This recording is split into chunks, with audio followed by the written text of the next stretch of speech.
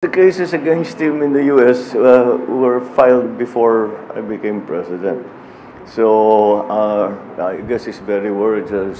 No, well, I would just advise him that just kung meron naman siyang sasabihin, if he has an opportunity in the hearings both in the House and in the Senate to say his side of the story.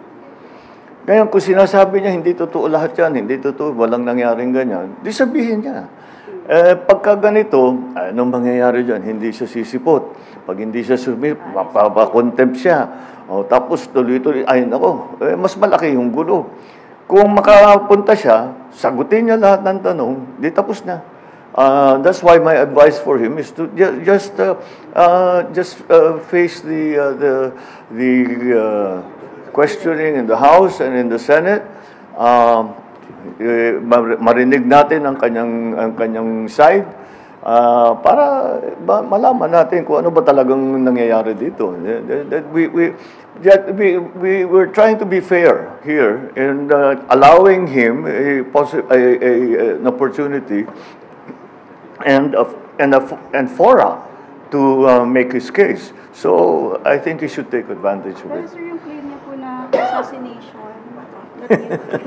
So what's your take on this? Hindi na naka-fentanyl.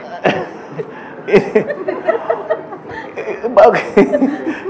Walang may gusto mag-assassinate sa kanya. Bakit siya assassinate? Wala namang ano yun. Ha? What, I mean, you know, why will anyone want to do that?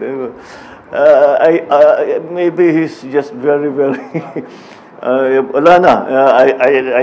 Hindi ko naintindihan yung sinasabi niya. Bakit siya assassinate? Hindi naman siguro, pero hindi ko alam. Siguro natatakot siya dahil sa mga pangyayari. But again, the best way to diffuse that situation for him is to testify before the committees in the House and in the Senate.